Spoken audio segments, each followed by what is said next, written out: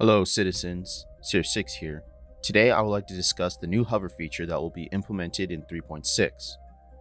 This feature in particular is near and dear to my heart because of my prior experience on the V22.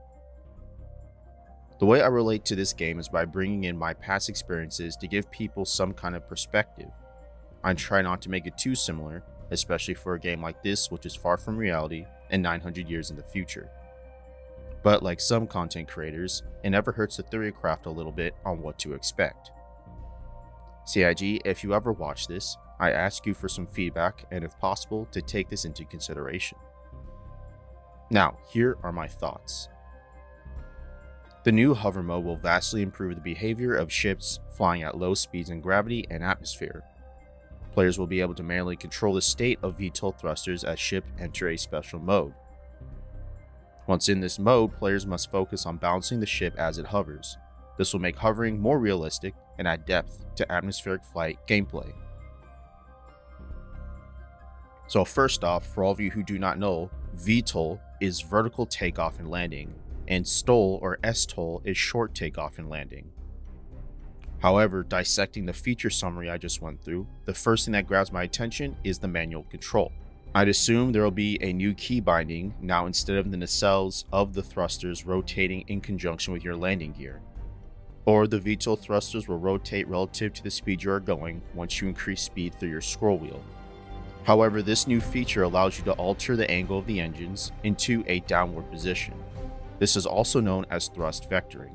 This allows the ship or aircraft to transition from airplane mode, which is when your engines are 0 degrees relative to the vehicle, to conversion mode, which is anywhere from an angle of 5 to 70 degrees. Then you have full-on hover mode, which is near or at 90 degrees, or straight up and down, or even like 92 degrees to push thrust a bit in front of you to slow your vehicle down. On the Osprey, the pilots have a spring-back thumb wheel on the collective grip, which will alter the angle of the nacelles. So ships like the Valkyrie would definitely benefit from this because of the 4 nacelles. And this will lay down the tracks for ships like the Starlifters and even larger ships within the development of the game that will also have VTOL thrusters.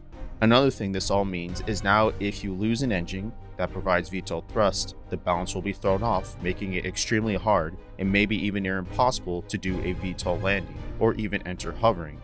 The second feature that is also going to be difficult for new players is ship balancing.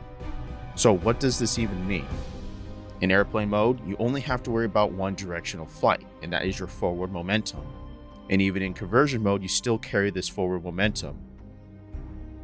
However, in VTOL mode, you are basically a helicopter, which means you will inherit 6 movements of flight direction. So balancing the ship will include countering side-to-side drift without tipping over. To explain this portion, in most ships, you can hover and spin on your roll axis and go nowhere. With the new VTOL improvements, if you were to press Q or E to roll your ship, your thrusters should start to push you in the direction you roll to, or drifting. You could use side-to-side strafe, but who knows?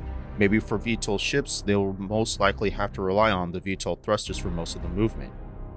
After all, the maneuvering and retro thrusters that are distributed all over the ship are not as strong as the main engines themselves.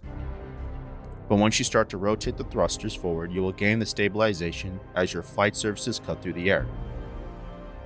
One little caveat that I would like to touch up on is the control binding.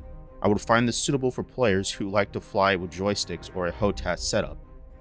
For people like me who fly DCS, one thing I have for sure with the Harrier is a little switch so I can roll back the engine nozzle so I can enter VTOL mode and transition back to airplane mode. I would love to see CIG do this because then people who fly with this setup would benefit from having even finer control. There you go, short and sweet. Let me know what you guys think in the comments below or in the post in Reddit. I would love to have discussion with you and keep thinking about what will happen once this is released. The Reddit link will be pinned in my comment as usual. If you personally enjoyed this and got something out of this video, then I want to ask you to consider liking it and possibly sharing it with a buddy or to anyone who you would think would enjoy this information. And consider subscribing if you enjoy my content overall.